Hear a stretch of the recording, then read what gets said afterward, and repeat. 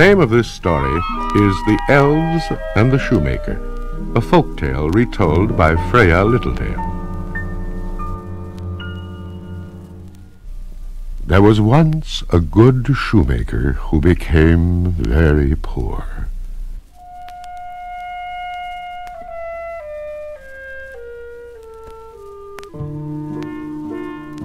And at last he had only one piece of leather to make one pair of shoes.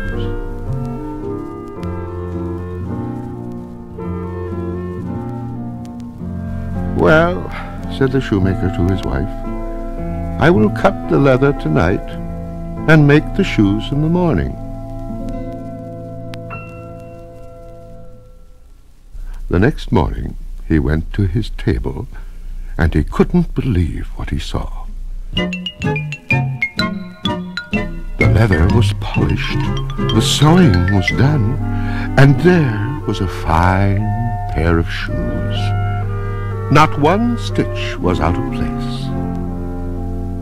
"Do you see what I see?" asked the shoemaker. "Indeed I do," said his wife.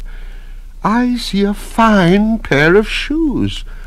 But who could have made them?" the shoemaker said. "It's just like magic," said his wife. At that very moment, a man came in with a top hat and cane. "Those shoes look right for me," said the man. And so they were. They were right from heel to toe. "How much do they cost?" "1 gold coin," said the shoemaker. "I'll give you 2, said the man. And he went on his way with a smile on his face and the new shoes on his feet. "Well, well," said the shoemaker, "now I can buy leather for 2 pairs of shoes." And he cut the leather that night, so he could make the shoes in the morning. The next morning the shoemaker woke up, and he found 2 pairs of ladies' shoes. They were shining in the sunlight. "Who is making these shoes?" said the shoemaker. "They are the best shoes in the world." At that very moment 2 ladies came in. They looked exactly alike. "My, what pretty shoes," said the ladies. "They will surely fit us." And the ladies were right. They gave the shoemaker 4 gold coins, and away they went, clickety-clack, clickety-clack, in their pretty new shoes.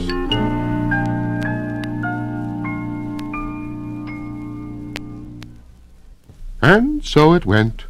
Every night the shoemaker cut the leather, every morning the shoes were made, and every day more people came to buy his beautiful shoes. Just before Christmas, the shoemaker said, "Whoever is making these shoes is making us very happy and rich," said his wife. "Let us stay up and see who it is." "Good," said his wife.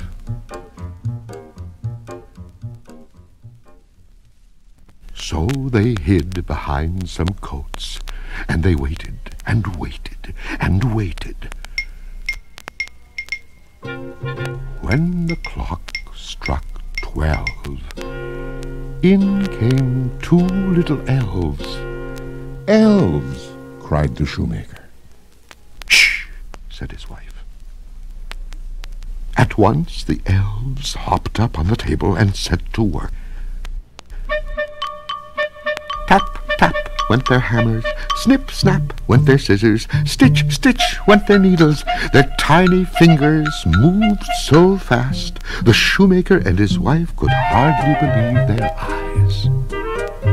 The elves sewed, and they hammered, and they didn't stop until all the shoes were finished. There were little shoes and big ones. There were white ones, and black ones, and brown ones. The elves lined them all in a row. Then they jumped down from the table. They ran across the room and out the door. The next morning, the wife said, "The elves have made us very happy. I want to make them happy too. They need new clothes to keep warm. So I'll make them pants and shirts and coats, and I'll knit them socks and hats. You can make them each a pair of shoes." "Yes, yes," said the shoemaker, and they went right to work.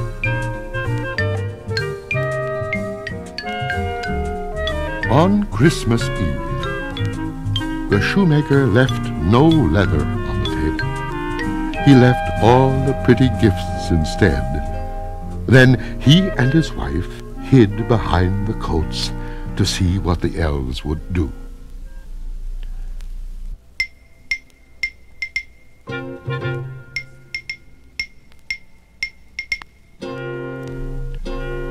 When the clock struck 12, in came the elves, ready to set to work. But when they looked at the table and saw the fine clothes, they laughed and clapped their hands. "How happy they are," said the shoemaker's wife. "Shh," said her husband. The elves put on the clothes, looked in the mirror, and began to sing.